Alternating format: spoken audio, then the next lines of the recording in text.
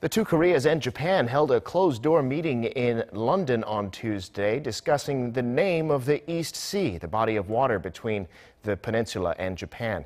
A foreign affairs source confirmed on Thursday that the International Hydrographic Organization hosted the meeting for countries around the world that have disputes related to water.